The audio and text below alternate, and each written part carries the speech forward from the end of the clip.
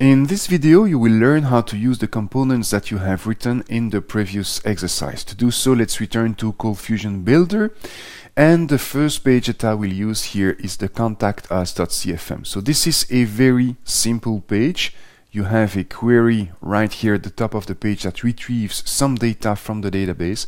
And then you use that data right here in a CF output to print out that data on the page. What I will do now is delete that query, because now the query that I want to use is located in the page service.cfc component. So here the first thing that I will do is a cfset tag, and I will use that tag to create a new variable, and I will call that variable page service. So this variable will be local to this page. Remember that when you don't specify a scope, that variable is located in the variable scope that is local to the page. And I will make that variable equal to the create object function of ColdFusion.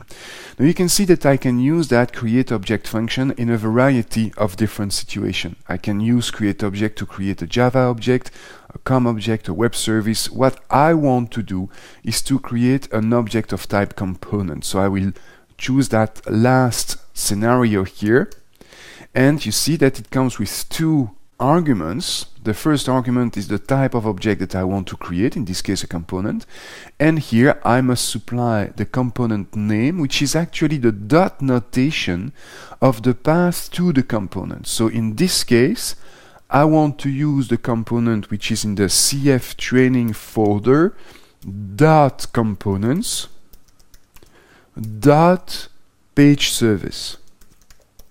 And remember, this is the dot notation to the page service.cfc file, which is in the components folder. So this explains the components.pageService, and also that components folder is in the CF training folder because that path starts at the root of the ColdFusion server. So now that I have this variable, let's dump it to see how it looks like. So let's use CF dump, and I will dump now the following variable. It's going to be here the page service. Now when I will run the page, I will have an error, and that is fine, because if you take a look here, I try to output something that comes from the rs page query, but I have deleted that query. So these two lines of code here will generate an error, but this is not really a big problem for what I want to show you, because if I run that page in the browser, you see that before the error occurs, I have this component that is dumped on the page, and you see that all the methods of the component, and in this case I have just one method, which is the getPageById method, is now available to the page through that page service variable that I just created. So now let's return to ColdFusion Builder. And right below this line of code that creates an instance of the page service component, I will first remove the CF dump, and I will recreate that rs page variable using a second CF set. So rs page, and I will make that equal to page service dot getPageById. You see I use the method getPageById, which is inside of the page service variable, and you know that the page service variable is actually an instance of the page service component, and I pass the ID number of the page that I want to print out on this file, which is page ID number 6. Now if I run the page again, it should be fine. So you see that the contact page indeed is displayed correctly, and if I take a look at the debug output here, you see that the CFC has been instantiated and the getPageId method has been used with an argument of 6. So we have retrieved here the page whose ID number is number 6 from the database. We have stored that in the rs page variable, then we use that rs page variable to display the page. If it works for the contact us page, let's copy those two lines of code, and I will repeat that procedure on the sitemap.cfm. So I will replace that query with my 2 lines of code here, but the only difference is that I call page ID number 5 instead of 6. So let's save and run that page to check it out. It looks okay. So let's now use that on We Play For You, which is this one. Okay, so once again, I replace the query with my 2 lines of code to instantiate the component and then to call the getPageById method to retrieve, this time, page ID number 3 from the database. And it works again. You see that I check all the pages as I replace them. Now for the Come Play With Us page, be careful here to remove the right query because we have a form processing script here with some more queries. You see here, for example, that insert query. This is not, of course, the one that you want to change. The one that you want to change is that one. So get page content for page ID number 5. So I replace that query with my 2 lines of code. And here I call page ID number 4. So let's take a look at this page now. You see that the core of the page displays correctly here on the left side. Alright, 2 more to go. The next one is the director.cfm. In this case, I can simply remove that cf include, replace it by my 2 lines of code, and here I call page ID number 1. So let's remove that line of code as well. I save and run that page, and you see that the director.cfm page displays correctly. And once again, if I take a look at the debug output, you see that I call that getPageById method with the argument number 1. So I retrieve page number 1 from the database. And the last one to do here is history.cfm. And once again, I can remove those 2 lines of code, replace them by the instantiation of my component, and here I call page ID number 2. And once again it works. So here I have used my method on 1, 2, 3, 4, 5, 6 different pages. So instead of writing 6 times pretty much the same query, I write the query only 1 time in the component and I reuse that piece of code on all my pages. Alright, let's do some housekeeping. First I will close all those files here in ColdFusion Builder.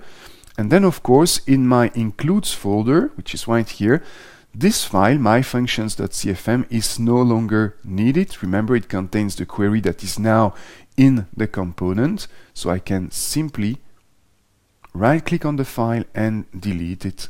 We do not need that file anymore. Now, there are some more things to do because we also have 3 more components. Let's take a look at the event service component, and I will use that event service component on the agenda.cfm page. So here the first thing that I will do, of course, is create a variable with cfset, and I will call that variable events service. And I will make that equal to the create object function of ColdFusion, the create object to create a component right here. And here the component name, it's going to be cftraining.components.events service.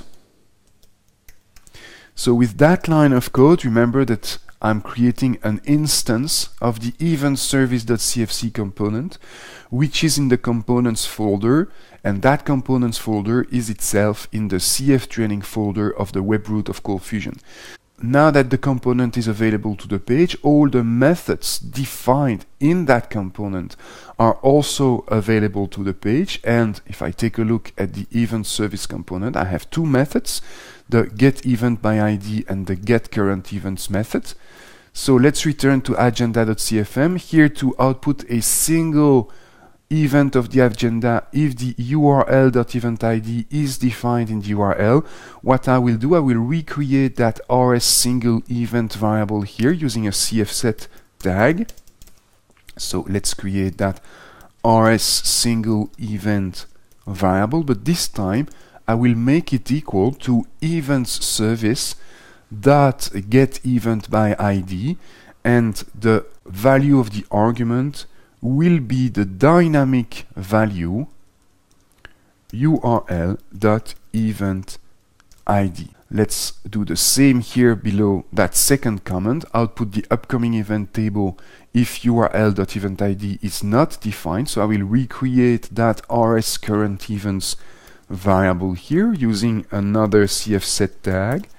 So here I create a variable called rs current events, and I make it equal to the event service dot get current events. So I call the second method of the same object. You see that I just instantiate the object once, and then I can call different methods of that object, of course, without re-instantiating the object all the time. So now if I save and run the agenda page, you see that the table with upcoming events display correctly, and if I click on read more, now I can access each of those events. You can see that using actually 3 lines of code, one to instantiate the component, a second one to retrieve a single event, and a third one here to retrieve all the events from the database. So you see, those pages are very simple now, very easy to read, because all the logic takes place in the component.